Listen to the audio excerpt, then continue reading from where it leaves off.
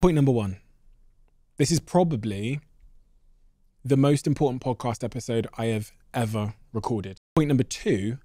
There's some information in this podcast that might make you feel a little bit uncomfortable. Best-selling author. He's on a mission to save the world from AI before it's too late. So, why does the subject matter that we're about to talk about matter to the person that's just clicked on this podcast to listen? 2026.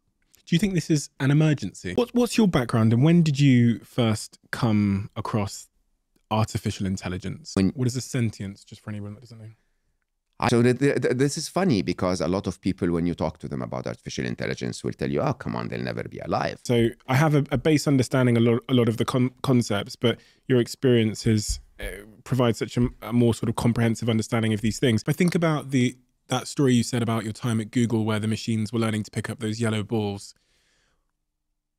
You celebrate that moment because the objective is accomplished? So you see, the thing is, I know for a fact that most of the people I worked with who are geniuses always wanted to make the world better, okay?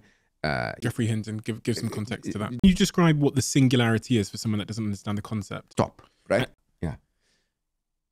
Let's go back and discuss the inevitables. Huh? The first inevitable, just to clarify, is will we stop? Yes, absolutely. And